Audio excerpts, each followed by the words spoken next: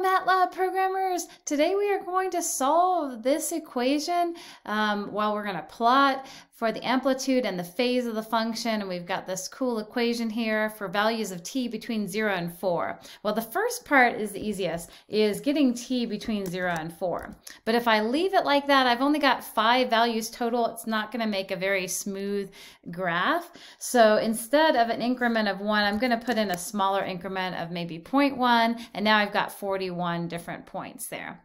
The second part, not too bad either. So we've got our function of t, and they gave us the equation 1 plus 0.25. But then anytime you mush two things together, that's multiplication, and MATLAB needs you to put in that multiplication sign. And again, we've got times t, and for every element of t, we're going to be running this function minus 2.0, and I'll just run that to make sure we've got our values of f. And then the tricky part is figuring out, well, what do they mean by the amplitude and the phase of a function? And to solve both of those, it helps to know a few other functions that will help us. One is ABS, so that's the absolute value. So the absolute value of a number, if it's just a real number, it's going to be getting rid of any negative signs. So the absolute value of 5 is just 5. The absolute value of negative 5, you're going to get positive 5. But the million-dollar question is, what if you have a complex number that has a real and an imaginary component? What does it mean to say the absolute value of 2 plus I, and I is the square root of negative 1?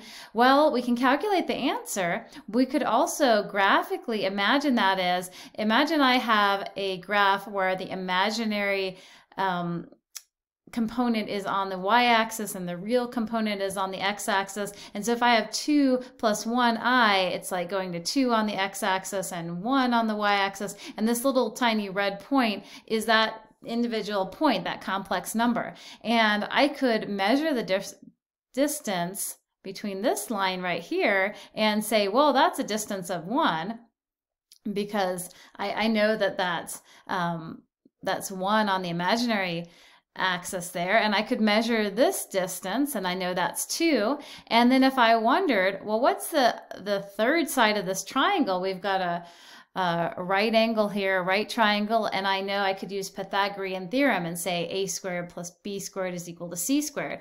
So to figure out this, I could say, well, it's going to be the square root of 2 squared plus 1 squared, or the square root of 5, and that happens to be the same thing that we got when we just did the absolute value of that complex number. So that absolute value function is going to do the same thing that we just did right here, and we're going to do that for every single point in our function to get the amplitude of each of those f values. So I'm going to say AMP for amplitude is equal to the absolute value of the function. So that's the first thing we're going to graph. The second thing we're going to graph is going to be the phase of the function, and that is this angle. So there's a couple ways we could calculate that. We could use the fact that the tangent of the angle is equal to the opposite over the adjacent, and then we could figure out what this unknown angle is, because we know the opposite and adjacent. We know that the opposite is 1 and the adjacent is 2, and so we could say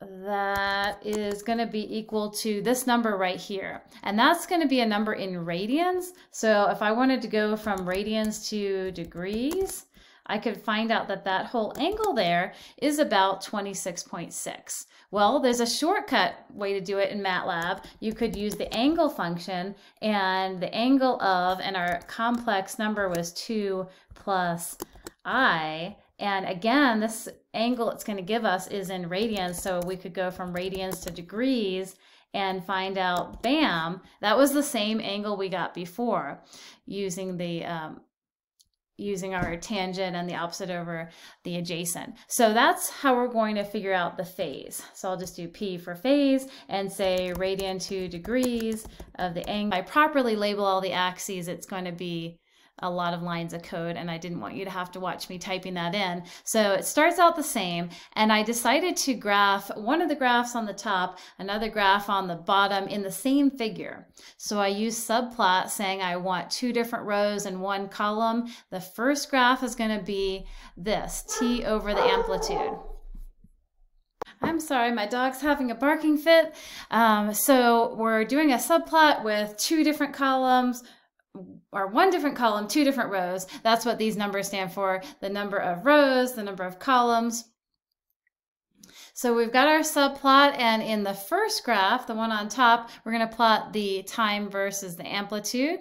And I'm going to label the x and the y-axis on the second subplot. So I'm saying I want this to have two different rows, one different column, but this will be our second plot. So this will be the one on bottom, and I'm going to plot the time versus the phase. And if we run this, voila, we have one figure that has two graphs on it, and that answers our original question, which was go ahead and plot the amplitude and the phase of this function. All right, hope you guys enjoyed. Have a great day.